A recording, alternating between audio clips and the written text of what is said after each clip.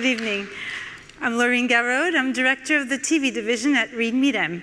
Welcome to MIPCOM and welcome to tonight's world premiere screening. We're very honored tonight to be presenting an exceptional series, Britannia, a Sky original production presented by Sky Vision. It's the first co-production between Sky and Amazon US. Britannia is set in Britain in the year 43. The land is ruled by battling warrior queens and mystical druids. But when the Roman army invades, these rivals reluctantly join forces to fight them off. Britannia is full of action. It is beautiful to look at, and the title track is by the famous music legend, Donovan, who we're so delighted and honored to have with us in the audience tonight. Welcome, Donovan.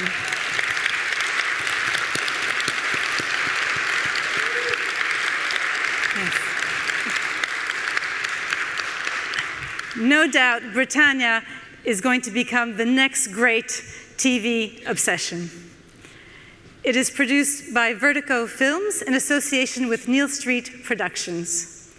After viewing the first episode, there will be a Q&A session led by World Screen's editorial group director, Anna Karugadi-Gies, and she will be interviewing cast members David Morrissey, Nikolaj Lie Kaas, and Eleanor Worthington-Cox.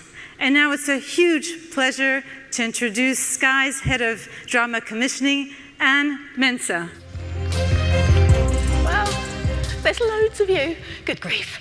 Hello, everyone, and thank you so much for coming to this very special premiere of Sky Atlantic's new series, Britannia. Britannia represents everything we stand for at Sky Drama. And that isn't just because it meant that we could get the incomparable Donovan to DJ later tonight. Amazingly passionate and inspirational talent, given the freedom to bring their voices and therefore their best work to Sky, is what I think we stand for.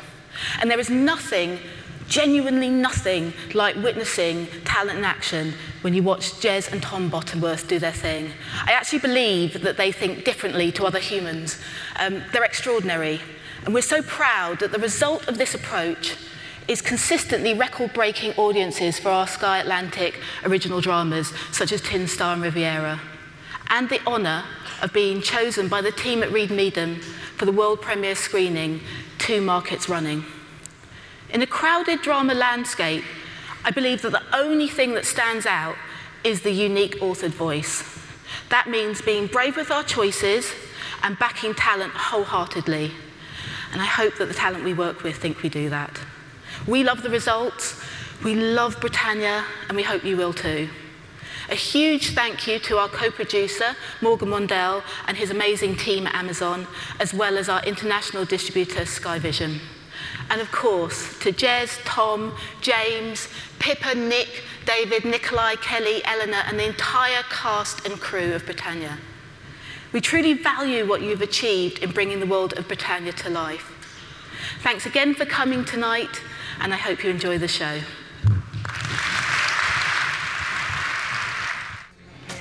Please stay with us for a few more moments. We have a great treat in store for you. We're actually going to have members of the cast and the executive producers join us for a quick conversation about what you just saw. My name's Anna Karugati. I'm the group editorial director of World Screen, and please join me in welcoming David Morrissey,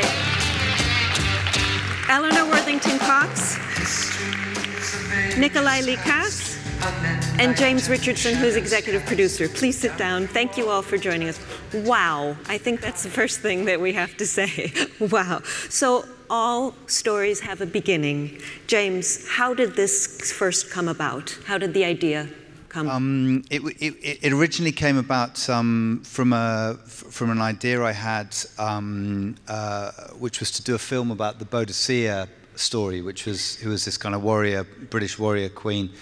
But when I was doing the research on it, I was kind of thinking that actually I was less interested in the kind of story about this person who essentially died at the end, and wanted to really discover all this stuff about Stonehenge, Avebury, the Druids, all that kind of thing. It just seemed like a world that we hadn't seen before, the idea of British myth. And it was kind of at the same time that I'd seen a play that Jez Butterworth had written called Jerusalem, which was, and is, I think, for any of us who have seen it, one of the greatest modern plays that any of us have seen. And I talked to him about it, and I said, well, where did this all come from? And he gave me this book called Myth by Karen Armstrong, and he just said, that's what I'm interested in, the idea of myth creation, of where do stories come from. And I thought, let's try and explore that, the idea of where do these stories come from, and what have we lost in our culture specifically from the Roman invasion? What happened when the Romans turned up, and Christianity soon after, that changed completely how we all thought, lived, treated men, women, and then spoke to Jez about it, and he went, I know what to do here, leave it to me. And he did. Fabulous, absolutely. Nikolaj, how did you prepare for the role? And maybe for members of the audience who may not be familiar with who the Druids were, just a word about what their role was in. Druids. Yes. Yeah, well, I don't know how to prepare for this. First off, there was a language barrier. I'm from Denmark. So I had to prepare my language much more than the others to start with. But the whole thing about the Druids and all that it's impossible for me to really to say exactly what this was all about. We talked a lot about the drugs that was going on, the mushroom kind of realm that went through Divis's world, and how he was in contact with the other side, and how he is communicating with that side all the time. And we just had to do it as we went on. I think that was really, we were rushing in the beginning, and then we had to find out who we were while we were shooting, actually. Eleanor, what appealed to you about your character? She's an amazing young woman. What interested you about this role? Well, Cait, she's a very strong character, and that really appealed to me. And I feel like I've never been able to show, obviously, a character developing throughout the series, and she really grows. But yeah, she's a very brave, strong character, and that really appealed to me. Excellent. And was there special preparation to be a Roman general? Yeah, I mean, there's a special preparation about the world. You have to know the world. And I did quite a lot of research. There's lots of books to read on that period. But really, I wanted to work with Jez. I mean, that was the bottom line. And I think Jez has this great sort of dichotomy, I think, which you see in the show, where he has a great regard for the period, but also a great irreverence for it as well. He makes it his own. And I think that's what's great about the piece, and why I love it so much, is the fact that it's so modern in a way. And he brings that modern take onto this world that we think we know so well. And he just messes it up, and I love that. And yeah, I'm such a great fan of the piece. Actually, I love it. Right. What was the vision? I mean, Jez isn't here, but speak for him, please. I mean, this draws us right in. I mean, what was it his intent to make us feel this experience as much as we could be a part of it, as opposed to just witnessing it from? Yeah, very much so. I mean, he wasn't, Jez will not slap me across the face for saying it. He was less interested in the history. It's like, this isn't a historical piece. Right. This is a show that's set, the Roman invasion of Britain was a moment in time. What he wanted to explore is everything else. Change, like what happened when a moment like that kind of affected, how did it affect people? How did it affect people individually? How did it affect people as a nation? How did it affect people as tribes?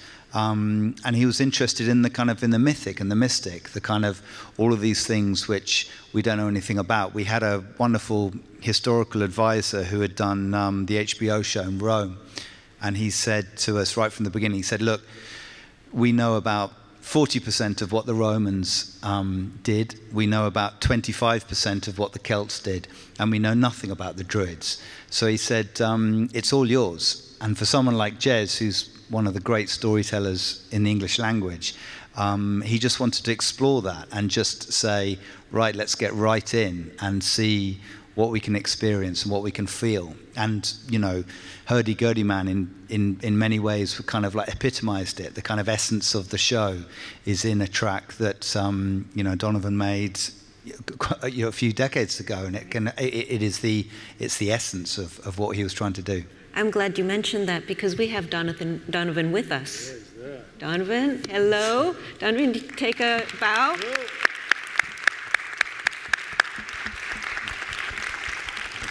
Yes, I'm here. Donovan, how do you feel about having this song that is so well known associated with Britannia?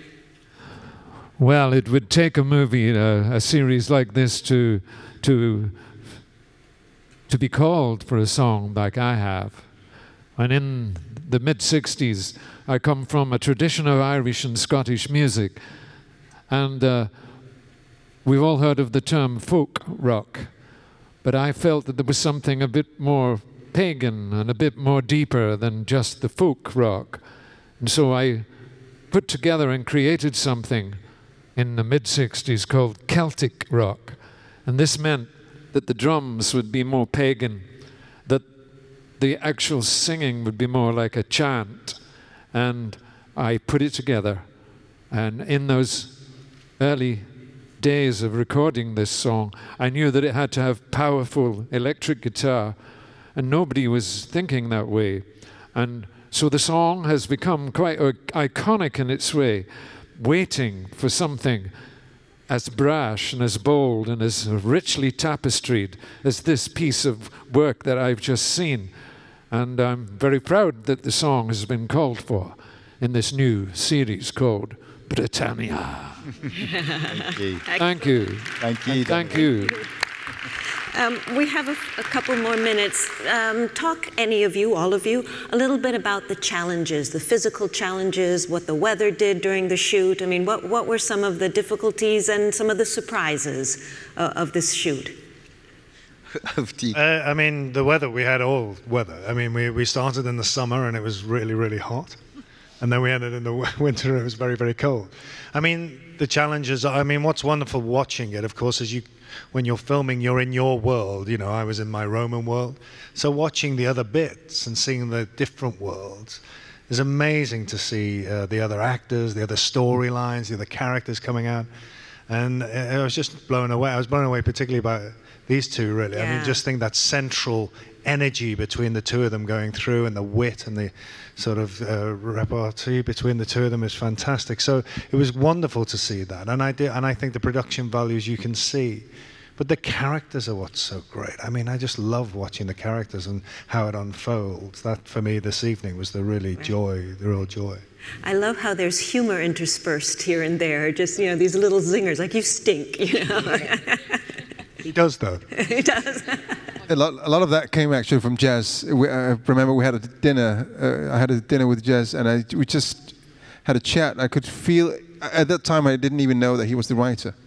I didn't read that memo. So I was just sitting there talking with this guy who got all my bad humor and all my jokes, and he kind of got it. And I go like, well, he's fun. And so a month later, a new script came up with a lot of sarcasm. I thought that was great. So I'm really happy that we had that talk. Right. That's great. And that was very much part of that. I think Jez would say that, you know, throughout the whole show, it needs to feel, he wanted to make it feel irreverent and funny. He wanted people to watch it and just have a great time. And it gets crazier and crazier and funnier as the episodes go on. Eleanor, any moments in particular that stick out in your memory of this experience? Apart from me. Yeah, obviously. Well, I mean, I had never been able to do any stunts before, so that was kind of incredible, having that kind of freedom. And I wasn't really able to see much, but obviously the set and like the Roman camps and everything, like just glimpses of that. I mean, it's incredible, isn't it? Yeah. Right. Where was it shot? What locations and how? It was shot in Wales and the Czech Republic. Wow. Okay. All right. I'm afraid we've run out of time. I am sure that this will find incredible international appeal between the cinematic values, the characters, the universal themes. Thank you so much. Thank you for joining us. Thank you very much.